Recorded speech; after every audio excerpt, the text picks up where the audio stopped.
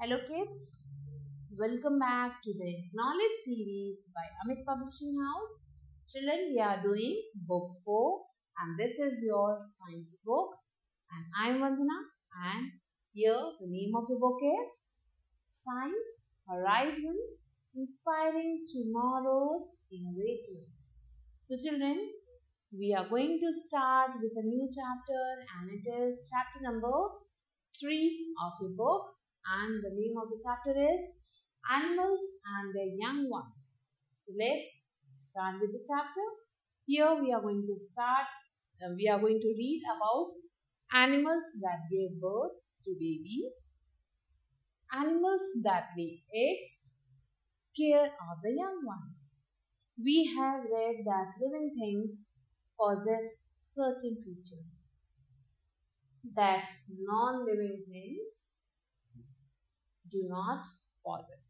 So हमने already पढ़ रखा है कि जो लिविंग थिंग्स होते हैं उनके अंदर कुछ ऐसे फीचर्स होते हैं जो नॉन लिविंग थिंग के अंदर नहीं होते हैं. One such feature is that living things produce more of their own kind. एक जो बहुत बड़ा फीचर है वो ये है कि लिविंग थिंग अपने जैसे जो है बहुत सारी चीज़ों को प्रोड्यूस कर सकते हैं. This process is called reproduction और इस प्रोसेस को reproduction कहते हैं. Why do animals reproduce? Animals क्यों reproduce करते हैं? You know that no living thing lives forever. So हमें पता है कि कोई भी जो living thing है वो हमेशा नहीं रहता है. Therefore, in order to continue their race, animals produce their young ones. So अपने रेस को कंटिन्यू रखने के लिए, आगे बढ़ाने के लिए जो एनिमल्स हैं अपने यंग वंस को प्रोड्यूस करते हैं. If living things did not reproduce, all living things would slowly die out and disappear from the earth. So अगर जो लिविंग थिंग्स है वो रिप्रोड्यूस ना करें तो क्या होगा? स्लोली धीरे धीरे हर कोई इस धरती से अर्थ से डिसअपियर होने लगेगा. All animals reproduce but they reproduce in different way. जितने भी एनिमल्स हैं सारे रिप्रोड्यूस करते हैं पर अलग अलग तरीके से. Animals that give birth to baby. Let's read about a few of them. सो कुछ एनिमल्स हैं जो अपने बेबी को बर्थ देते हैं. Animals that give birth to babies and produce milk to feed them are known as mammals. So वो animals जो अपने बेबीज को प्रोड्यूस करते हैं और वो मिल्क भी उनके पास होता है जिससे वो अपने बेबी को फीड कर सकते हैं, ऐसे एनिमल्स को हम मैमल्स कहते हैं. Mammals are the most developed among all animals. Mammals जो है जितने भी एनिमल्स हैं उन सब में से सबसे ज़्यादा डेवलप्ड होते हैं. Most of them live on land, have hair on their bodies and breathe through their lungs. So ज़्यादातर जो mammals होते हैं वो लैंड पे रहते हैं, उनके बॉडी पे हेयर्स होते हैं और वो लंग्स के थ्रू ब्रीथ करते हैं. Human being are also mammal. So हम जो humans हैं हम भी mammals हैं. Given below are the picture of some animals and their babies. So कुछ एनिमल्स दिए गए हैं और उनके बेबीज दिए गए हैं. Let's read about them. So here the first picture is of lion and it's baby कब, goat and kit, cat and kitten and horse and four. The babies of mammals resemble their parents. सो जो भी mammal है उनके baby उनकी तरह ही दिखते हैं. Here you can sea lion का बेबी उसकी तरह ही दिख रहा है, गोट का बेबी गोट की तरह है, कैट का बेबी कैट की तरह है और हॉर्स का बेबी हॉर्स की तरह. The first grow in their mother's body for several days. So ये जो स्मॉल इनके जो छोटे बेबीज होते हैं इन एनिमल्स के वो अपनी मदर की बॉडी में बहुत दिनों तक रहते हैं, ग्रो करते हैं उसके अंदर ही. They take nutrients from the food their mother eats. तो इनकी जो मदर हैं जो भी वो खाना खाती हैं वो सारा न्यूट्रिएंट्स उनके जो बेबी उनके जो स्टमक में है, जो उनकी टमी में है, वो ले लेते हैं। Once they are fully grown, जब ये बच्चे पूरी तरह से टमी के अंदर ग्रो कर जाते हैं, दे come out of mother's body, ये मदर की बॉडी से बाहर निकल जाते हैं। In the beginning babies feed on the milk produce by the mother. So starting में ये जो भी बच्चे होते हैं ये अपनी मदर का मिल्क पीते हैं। Gradually they grow and start eating other things themselves, और जैसे ये धीरे धीरे बड़े होते हैं ये जो है ईटिंग स्टार्ट कर देते हैं और वो सारी चीजें खाते हैं जो इनके पेरेंट्स खाते हैं। सम unusual mammals, so here the picture of some unusual mammals are given. Let's read about them. Whales and dolphins live in water and look like fish.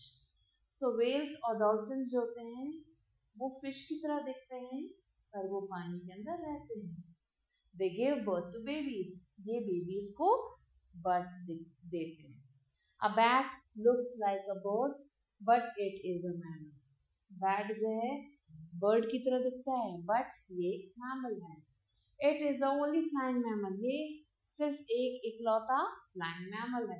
It gives birth to babies, ये भी अपने babies को birth देता है। The duck billed platypus and the spiny and eater are mammals but they lay eggs to reproduce. सो यहाँ पे duck billed platypus है और स्पाइनी एंट ईटर है जो एंट्स को खाता है। ये भी जो है दोनों मैमल्स हैं बट ये क्या करते हैं, ये एग्स देते हैं अपने बच्चों को रिप्रोड्यूस करने के लिए। एनिमल्स दैट ले egg, many animals like birds, fish, insects, snacks, frogs, lizards and crocodiles reproduce by laying. So बहुत सारे एनिमल्स हैं जैसे कि birds, fish, insect and so on. ये जितने भी एनिमल्स हैं ये क्या करते हैं, दे ले एग्स, ये एग देते हैं।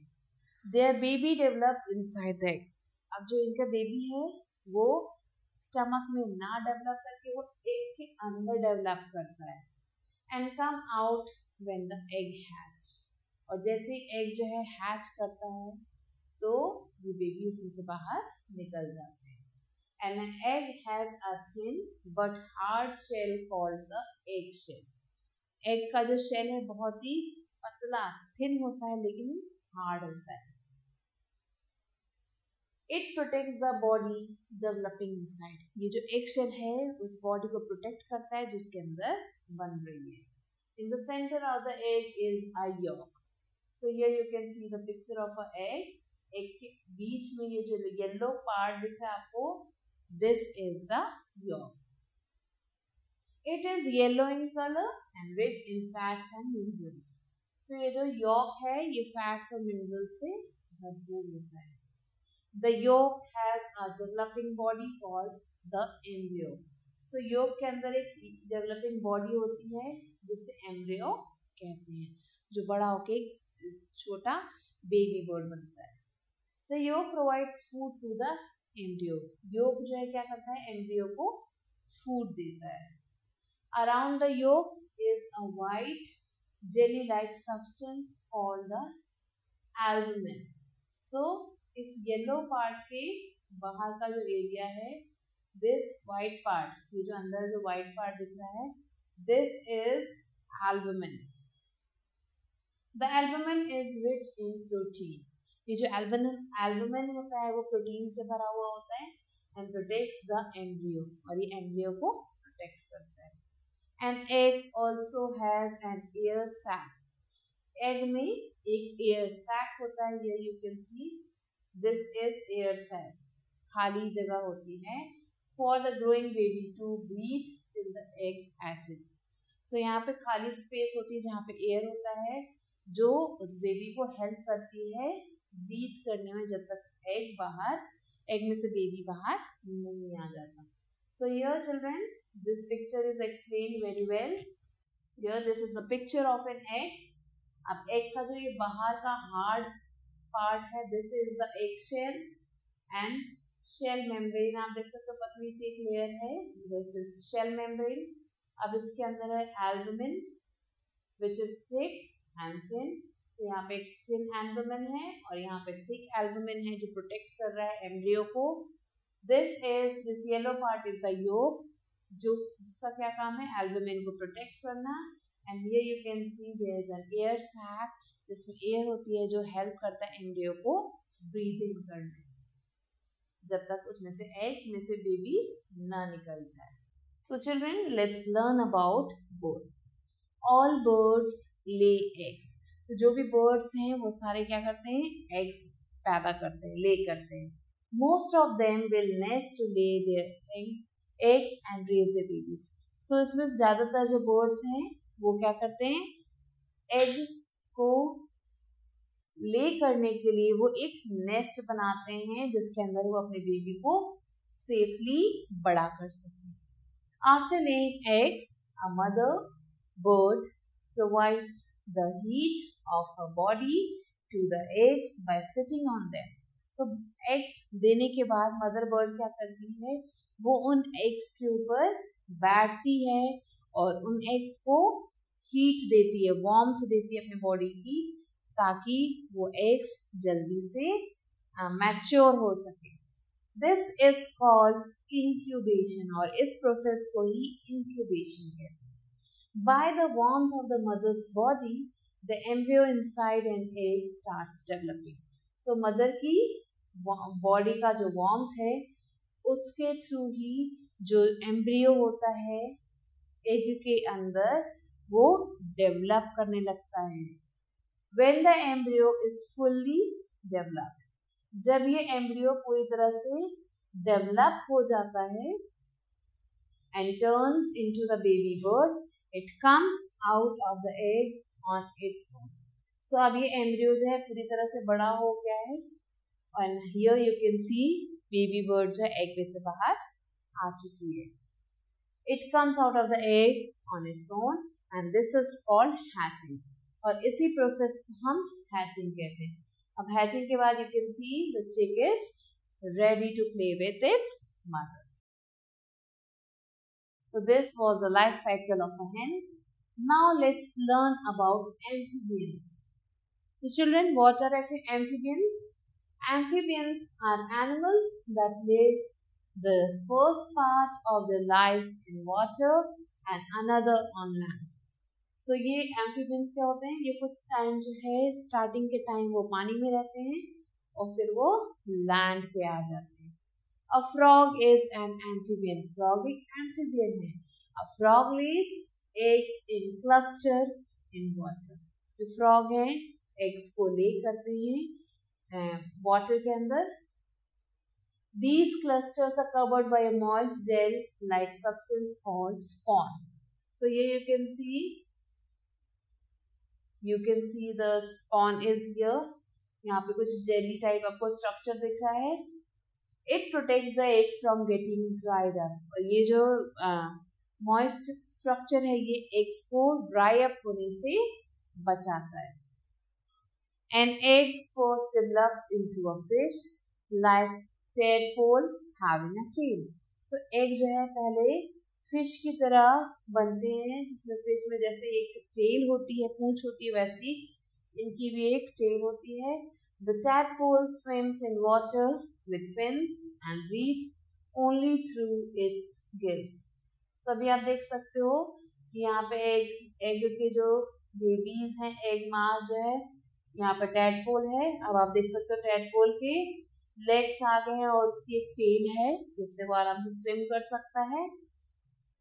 The tadpole swims in water with fins and breathe only through its gills. अब यहाँ पे आप देख सकते हो कि इसके अंदर गिल्स भी हैं जिससे ये पानी के अंदर सांस ले सकता है। Gradually the tadpole begins to change. अब धीरे धीरे आप देख सकते हो tadpole ऐसा था, अब वो उसके जो हैंड्स भी आ गए हैं, वो चेंज हो रहा है। First its back leg develop. सबसे पहले इसके बैक जो पीछे के लेग हैं वो बनते हैं। Then the front leg develop, और अब उनके आगे के लेग्स बन जाते हैं। Finally the tail disappears and it becomes an adult frog. और धीरे धीरे जो टेल है आप देख सकते हो यहाँ से डिसअपियर हो जाता है, गायब हो जाता है और ये फ्रॉग एक अडल्ट फ्रॉग बन जाता है. This process of the tadpole changing into an adult frog is called metamorphosis. So इस process को हम कहते हैं metamorphosis. This adult frog breathes through its lungs and moist skin. So ये जो adult frog है जब ये बड़ा हो जाता है तो ये अपनी skin और जो इसके lungs हैं उसके द्वारा ये ऑक्सीजन लेता है. बट जब छोटे रहते हैं तभी पानी में रहते हैं और अपने गिल्स से ये सांस लेते हैं. Now let's learn about fish. There are two kinds of fish. So दो तरीके की फिश हैं. Most fish lay eggs. So ज्यादातर जो फिश है वो एग्स को ले करते हैं. But a few of them give birth to live babies. Live babies. सो बहुत सारे जो फिश है वो पहले तो वो एग्स देती है लेकिन कुछ फिश ऐसी हैं जो सिर्फ बेबीज देती हैं. एग लेइंग फिश यूजुअली ले thousands of egg at a time. सो जो एग लेइंग फिशेस हैं वो एक बार में थाउजेंड्स ऑफ एग्स देती हैं. दो दे lay eggs in protected area such as plants और एंड रॉक्स. ये जो फिश हैं ये अपना जब भी एग देती हैं एक प्रोटेक्टेड एरिया में देती है जहाँ पे बहुत सारे प्लांट्स या फिर रॉक्स होते हैं. Only a few very few eggs survive. सो इसके बाद भी इसमें से कुछ ही एग्स हैं जो सर्वाइव कर पाते हैं. Most of the eggs are eaten by other big fish. सो ज़्यादातर जो एग्स हैं उन्हें दूसरी बिग फिश खा जाती हैं. The eggs that survive letter grow into a baby fish called fry. सो ये जो एग्स हैं जब ये बड़े हो जाते हैं इसमें से जब बेबीज निकल जाते हैं और बड़े होने के बाद ये जो बेबी फिश है ये क्या बन जाती हैं फ्राई. इन्हें फ्राई कहा जाता है. सो ये can see the fish laying egg.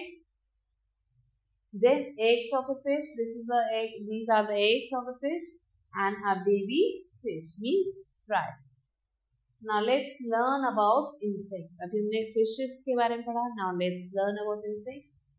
So insects like houseflies, butterflies and cockroaches also lay eggs. So ये जो insects हैं ये भी eggs देती हैं. Their life cycle also shows metamorphosis. So इनकी जो life cycle है ये भी इस पे depend करती है. A butterfly has 4 stages in its life cycle.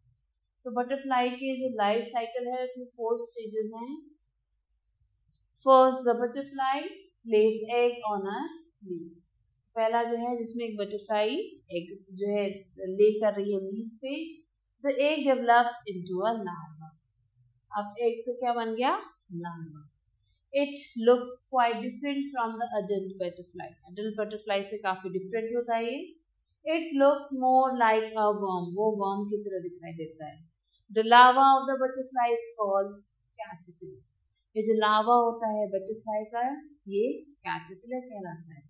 The larva feeds on leaves and grow. ये जो larva है ये leaves पे ही रहता है उसे ही खा के grow करता है. After some time it spins a covering called the cocoon around itself. कुछ समय के बाद ये अपनी तरफ चारों तरफ एक cocoon को spin कर लेता है जो and it is now called the pupa. अब इस caterpillar को हम pupa कहते हैं. Gradually the pupa develops and finally the cocoon is broken and an adult butterfly comes. So जल्दी ही ये प्यूपा जो डेवलप करता है एक कोकून बन जाता है और इसमें से जल्दी एक ब्यूटीफुल सी बटरफ्लाई बाहर निकलती है. Insects like cockroaches and grasshoppers have 3 stages. So insects जैसे कि cockroach और grasshopper है इनके 3 stages होते हैं इनके लाइफ साइकिल में. बटरफ्लाई में 4 होते हैं. First the egg is hatched and the baby insect comes out. जो एग्स हैं वो हैच होते हैं और उसमें से बेबी इंसेक्ट बाहर निकलते हैं. It looks very similar to the adult insect. ये adult insect की तरह दिखाई देते हैं. It is called the nymph. इन्हें nymph कहा जाता है. As a nymph grows, it sheds the spin. वो अपना spin बनाता है. अपने spin को shed कर देता है, गिरा देता है. The shedding of spin is called molting, और इस shedding को molting कहते हैं. After molting, many times the nymph turns into an adult. और लास्ट में ये nymph जो है क्या बन जाता है, एक adult में convert हो जाता है. Now children, let's learn about some reptiles. Reptiles are animals with backbones. So reptiles क्या होते हैं, वो animals जिनके backbone होती है, means रीढ़ की हड्डी होती है. They breathe through the lungs, और ये lungs से सांस लेते हैं. Their skin is covered with hard, dry scales, और इनकी skin जो है hard, dry scales से covered होती है. Lizards, snakes, crocodile, tortoise, etc. are some common reptiles. Most reptiles lay eggs. ज़्यादातर reptiles egg देती हैं. But a very few snakes and lizards give birth to babies. But ये जो lizards और कुछ lizards और snakes हैं, वो babies को पैदा करते हैं. The egg of crocodile and tortoise are hard shell. So tortoise और crocodile के जो egg होते हैं वो hard होते हैं, shell उनका बहुत ही hard होता है. Turtle, snakes and most lizards lay egg with softer leather shells. So जो turtle होता है, snake होता है, और जो lizards होते हैं कुछ, उनके जो eggs देते हैं उनके जो shells रहते हैं, बाहर की outer covering रहती है, बहुत ही soft होती है. Reptiles do not incubate their eggs. Reptiles अपने egg पे नहीं बैठते हैं, उसे incubate नहीं करते, उसे warm नहीं पहुंचाते. The eggs incubate by getting warm from sunlight. सूरज की रोशनी पे पड़ती है, जिसकी गर्मी से ये incubate हो जाता है और इनमें से babies बाहर आ जाते हैं. Now care of the young ones. In the same way, your parents take care of you. Most animals take care of their eggs and babies. So जैसे आपके parents आपका ध्यान रखते हैं, वैसे ही जो ये बहुत सारे animals हैं, इनके parents भी इनका ध्यान रखते हैं. Mammals take care of their babies for a very long time. Mammals जो अपने babies का बहुत दिनों तक ध्यान रखते हैं. They hold their babies inside their body before giving birth to them. So ये mammals अपने babies को अपनी body के अंदर रखते हैं जब तक वो उन्हें birth नहीं देते. After birth, their babies feed on their milk. Birth के बाद इनके babies इनकी milk पे ही feed on करते हैं, उनको उससे ही वो अपना पेट भरते हैं. Monkey carry their babies around and feed them. Monkey अपने baby को अपने साथ carry करता है और उन्हें खिलाता पिलाता है. Some fish keep their eggs in their mouth until the egg hatches. So कुछ ऐसे fish हैं जो अपने baby को अपने mouth के अंदर रखती हैं जब तक उसमें से babies बाहर नहीं आ जाते. Humans are the only mammals that take care not only of their children but also of their grandchildren. So human ही सिर्फ वो mammals हैं जो ना सिर्फ अपने बच्चों का ध्यान रखते हैं बट अपने बच्चों के बच्चों का भी ध्यान रखते हैं. A female kangaroo is a mammal that has a pouch on her body and she keeps a baby. जो फीमेल कैंगरू होती है उसके बॉडी में एक पाउच बना होता है जिसमें वो अपने बेबी को रखती है. Birds make nest for their babies. Bird अपने बेबीज के लिए नेस्ट बनाते हैं. When a bird is very young, its parents feed it and protect it from predators. So जब ये बेबी यंग रहता है, छोटा रहता है, तो उसके पेरेंट्स जो है इसे फीड करते हैं और दूसरे प्रेडेटर से मीन्स जंगली जानवरों से या पक्षियों से बचाते हैं. Crocodiles lay egg in the soil and hide them with grass. Crocodile अपने eggs को soil में lay करते हैं और उसे grass से छुपा देते हैं. Now let's recall what we have learned here. All living things, including animals, reproduce in order to continue their race. Almost all mammals give birth to babies. Bird, fish, insect, frogs and reptiles lay eggs. Many animals take care not only of their eggs but also of their babies. Human beings are the only mammals that take care of their grandchildren too. Now let's do the question answer, dear children. The first question here is, why do animals reproduce? So children, the animals reproduce because they want their generation to move on after them. Their generation should be there to carry forward their work. What is a froglet? This you have to answer on your own. How do mammals take care of the babies?